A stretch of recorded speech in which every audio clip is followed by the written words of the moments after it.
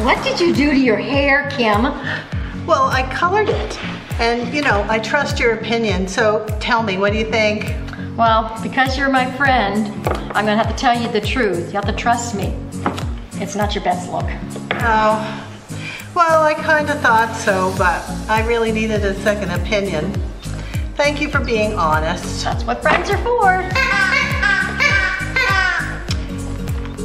Oh, it's Wordbird. And Wordbirdie. So tell me what you think of Kim's new hairdo. Oh, thank you, Wordbird and Wordbirdie. See, Kim, it's not so bad. Really? Well, I guess on the upside, it is colorful.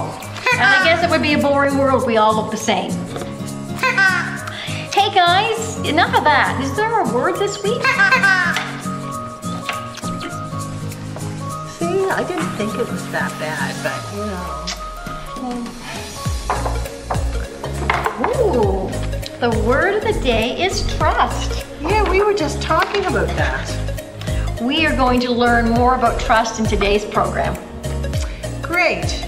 Okay, thanks again, Wordbird and Wordbirdie. See you guys. See ya.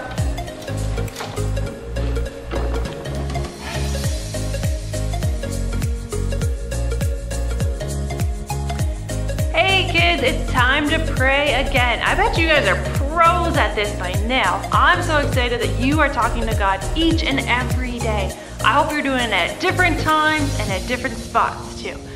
So today we're gonna pray and we're gonna talk about how we can trust God and thank God that He's always there for us. So let's pray.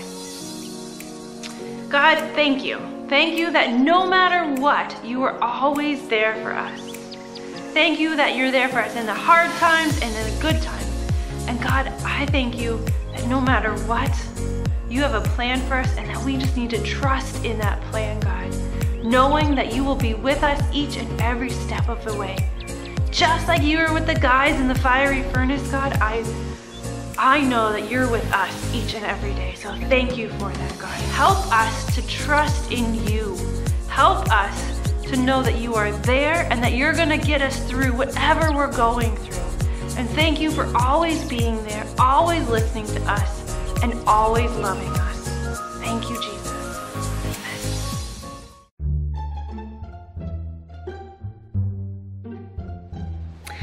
Look who's coming, kids. Good morning. I'm Little Red Riding Hood and I've lost my way. Why, good morning, Red Riding Hood. My, what large shoulders you have. Yes, while I eat my Cheerios. But what big feet you have for a little girl. My daddy had big feet. It's hereditary, you know. Little Red, what wild and crazy hair you have coming out of your bonnet. Wild hair? Oops. Oh, you aren't Little Red Riding Hood at all, are you? Oh, Professor Know-It-All, you didn't fool us for 1 minute. Shucks, I was sure I could fool you. Why in the world are you dressed like that, Professor? Well, I have some fascinating information about insects and camouflage and other things insects do to protect themselves. Camels who? What? Not camels!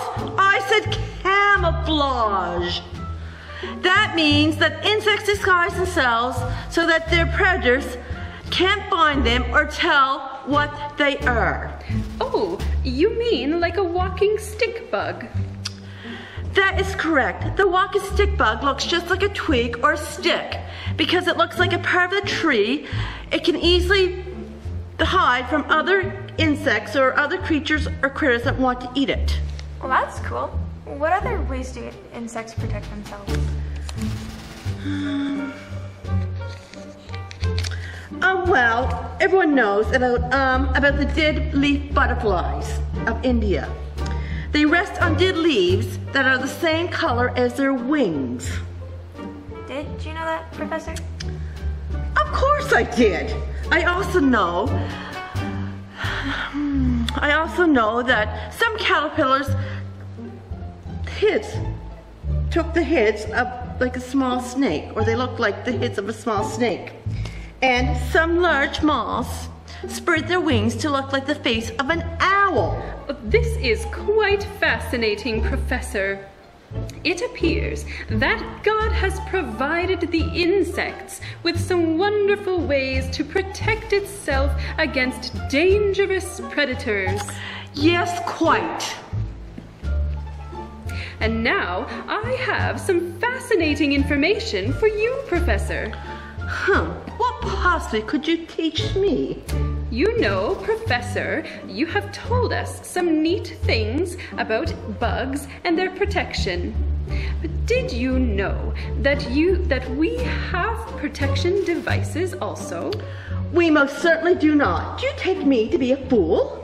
Oh, the Bible tells us that we can put on the full armor of God and He will protect us. The armor of God? Surely you just. I haven't got time for this nonsense. Here we go again. Oh, he always seems to take off just as we begin talking about God. What is the armor of God? Do I really need to wear a suit of armor to protect myself?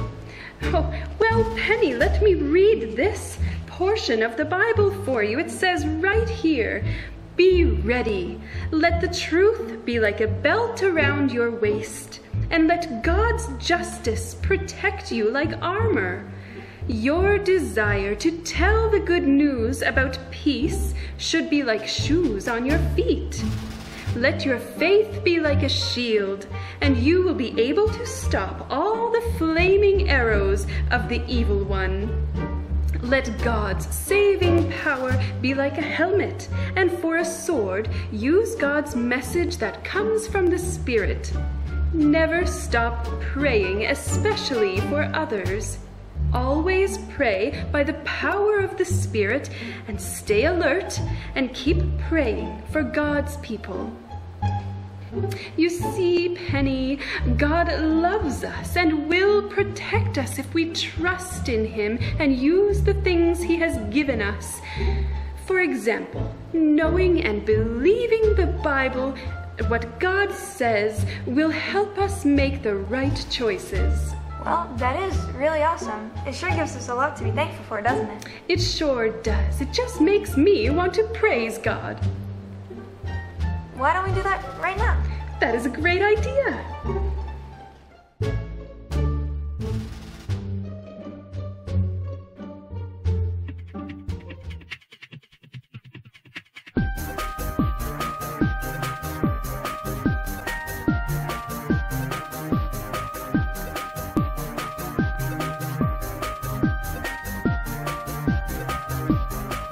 He's the one who makes the sun shine. He's the one that puts the moon in the sky. He's the one who hung the stars, one by one.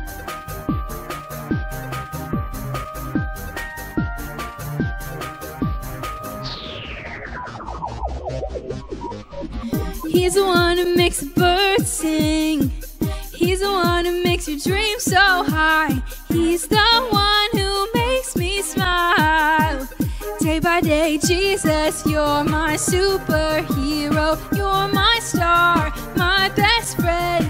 Jesus, you're my superhero. You're my star, my best friend. Yeah, yeah, yeah, yeah, yeah, yeah. Better than Spider-Man. Yeah, yeah, yeah, yeah, yeah, yeah. Better than Superman. Yeah, yeah, yeah.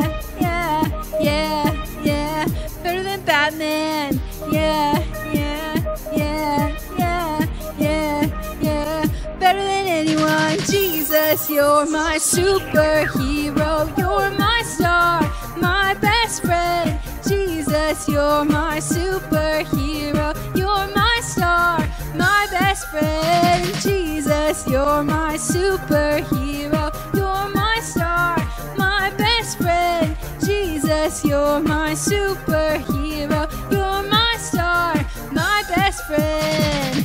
Yeah, yeah, yeah, yeah, yeah, yeah. Better than Yu-Gi-Oh! Yeah, yeah, yeah, yeah, yeah,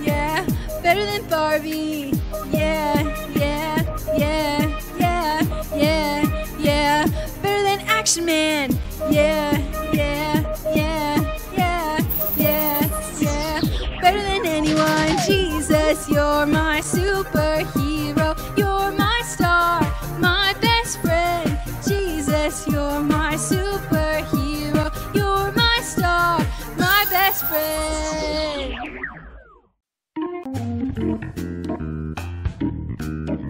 Why did the spider buy a car? I don't know. Why did the spider buy a car? To take it for a spin.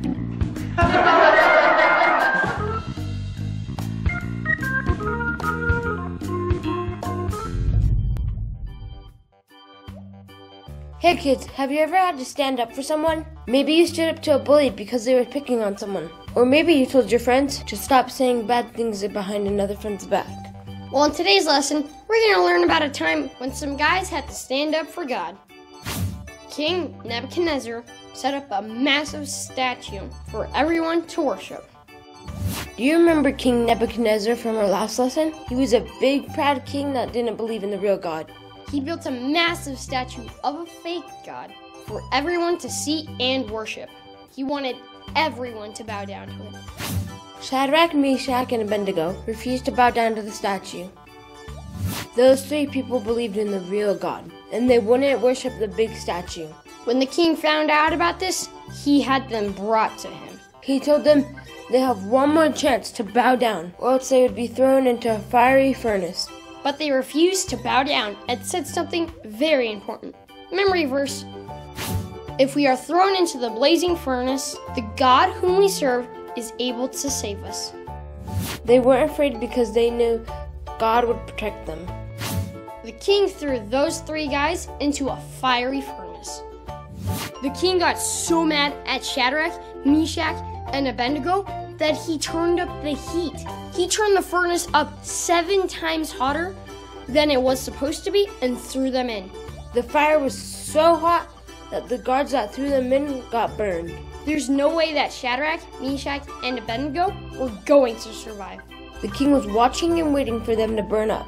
But when he looked into the furnace, he saw not 3, but 4 men. He only threw in 3 guys, so who is this 4th person? Jesus stands with us when we stand for him. Do you want to know who the 4th person was? Well, we aren't entirely sure.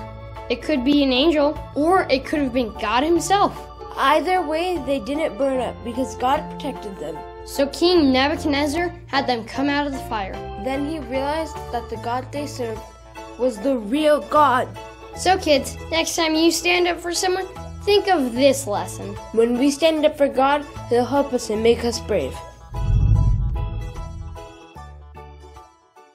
Hey kids and parents, if you want to learn more about King Nebuchadnezzar or courage, check out the links below. Hi, Kim. Hey, Kim. What is this rock doing up on our weekly kit that we give the kids each week? Well, it's to remind us of our lesson this week. How so? Well, tell me how God is like a rock. Well, he's strong and he's powerful and he lasts forever. That's true, and because he's strong and powerful, he is able to protect us and comfort us. If you have a problem or hurt, you can trust Jesus to be your friend and help you through it. There's no problem bigger than God. It's true. Okay, kids, open up your kit you got this week and take out your rock and take out your marker and print Jesus on your rock to remind you that Jesus is strong and he can help you whenever you need it. Cool. Okay, kids, see you next week. See ya.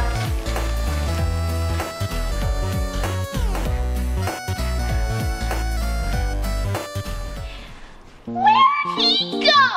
Where'd he go? I'll get him. I am so Bobo. Bobo, who are you looking for and what are you supposed to be? Don't be afraid. I will protect you from the evil forces of the devil. What are you talking about, Bobo?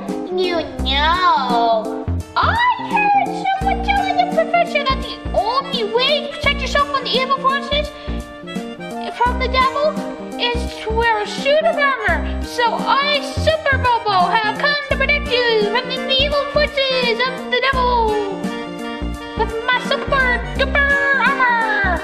Oh, Bobo, I don't think you understand what the professor told you.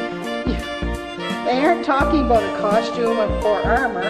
They were talking about spiritual things that help protect us. You mean that this costume will help me keep me safe? No, Bobo, it won't. But I am Super Bobo, the Great. I am strong and powerful. Only God can protect us from the evil plots of the devil.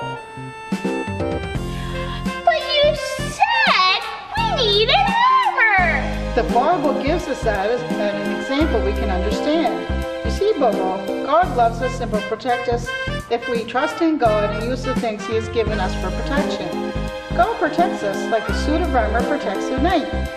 So does that mean that if I read my Bible and pray, nothing will ever happen to me? No, Bobo. Bad things can still happen, but God can always be with you to help you and protect you through. Phew! In that case, I'm going to get out of this crazy suit of armor. It is hot and heavy and uncomfortable. See you later, Bobo. Bye, everyone. Remember, trust God to protect you. Hey kids, thanks for joining us. I hope you had as much fun as I did. Don't forget about your weekly challenge. This week, the challenge is to upload a picture of your pet. If you don't have a pet, you can draw a picture of a pet you would like to have. You can get an adult who looks after you to help you with this. See you next week.